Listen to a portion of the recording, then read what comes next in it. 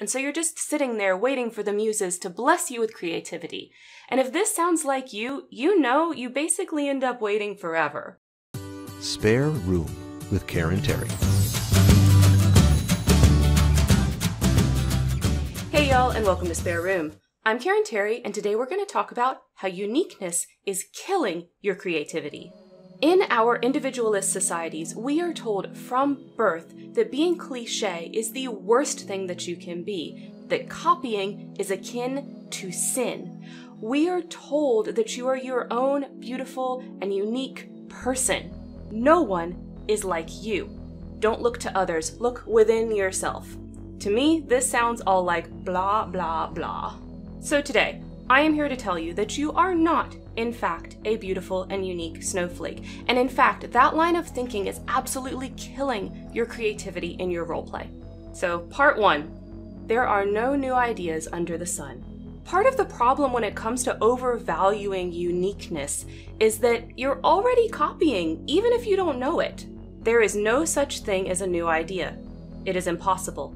We simply take a lot of old ideas and put them into a sort of mental kaleidoscope. We give them a turn, and they make new and curious combinations. We keep on turning and make new combinations indefinitely, but they're all the same old pieces of colored glass that have been used through all the ages. And Mark Twain wasn't a neuroscientist, but he was onto something here. This is indeed how memory and creativity works within the brain. Now, scientists are still learning a lot about this process, but when it comes to being creative, that is what we're doing. We're taking our memories and our ideas of the things that we have experienced, and we're combining and recombining them in new and creative ways. But none of those ideas is original or unique. Everything you've ever thought, you learned from somewhere, you saw it somewhere, you heard it somewhere. And your brain took that and held on to it so that it could later apply it to new contexts. And this is how new ideas are developed. This means that when you reject things you've seen before, you can't begin that creative process, and so you're just sitting there waiting for the muses to bless you with creativity. And if this sounds like you know you basically end up waiting forever. And you might be saying, Karen, I get that, but I don't want to copy anyone. I'm scared of not being unique. I don't want to be boring, and if I'm doing the same thing as everyone else, how is anyone going to be interested in role-playing with me? Okay, fair. Sameness is boring, and we get tired of seeing the same things over and over.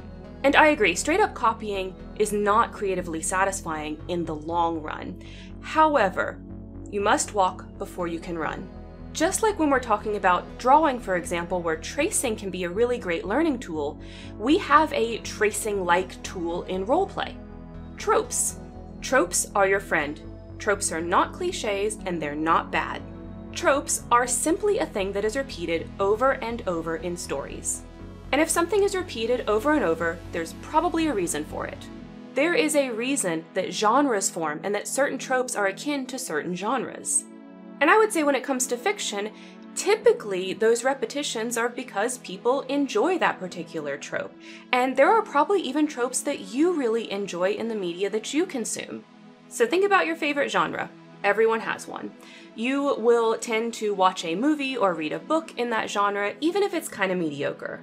For me, that's supernatural stuff, especially werewolf stuff. Yes, I watched Teen Wolf way beyond after it was good anymore. I admit it, and I am not ashamed. So stop worrying if you've seen it before or if it feels similar to your favorite book or movie or TV show or whatever. There are other role players out there who like whatever it is you're going for. You just have to find them.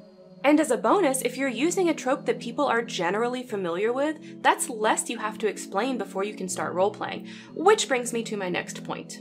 Instead of striving to be unique, strive to be understood. We are participating in a collaborative hobby. You can't role-play by yourself. To role-play, you have to write what you're going to write, and then someone else has to read it, understand it, and reply to it. If you're too far out on the unique branch of the tree, then no one is going to understand what it is you're writing, and thus they can't engage with it. So before you can think about being unique, you have to make sure that you can communicate your vision to others. And that is, of course, way harder than just following tropes and genre beats. It takes practice. It takes playing with those tropes for a long time. It takes playing with the same role players for a long time. It takes perfecting your prose, all of those things. So give yourself time. Don't worry about trying to jump in and be perfectly unique all at once. So give yourself time. Don't try to jump in and be perfectly unique all at once, or maybe no one's going to get it. In addition to striving to be understood, what I recommend to really feel creatively satisfied is to strive to be authentic. Is it super cliche that I would do literally anything for Adam Driver if I ever met him in real life? Yeah, it is, but I'm not afraid to admit it. I like the roleplay tropes that I like, and it doesn't matter to me if it's been done a dozen or 100 or 1,000 times. I'm still gonna write that Stockholm romance plot and you can't stop me. And what I've laid out here is an example of being authentic. Having the confidence to know what you like, know what you're looking for, and writing that. If you're being authentic, the creative process will kick in. You'll see new and exciting connections between the different characters and tropes and plots that you like. This means you will naturally end up putting your own spin on those things when you write, and they'll be uniquely you. And this can only happen because you're taking your authentic likes and desires into the creative process, no matter how overused or cliche or copycat they are. And the good news is, it only gets easier over time. The more your brain practices that creative process, the easier it will become for you to engage in it.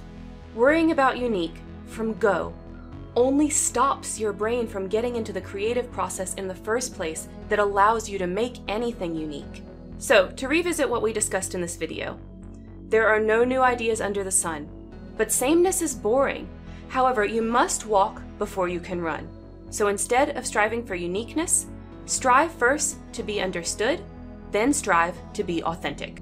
So these are my thoughts on ways that you can be unique in the creative process without that uniqueness kind of paralyzing you from the beginning.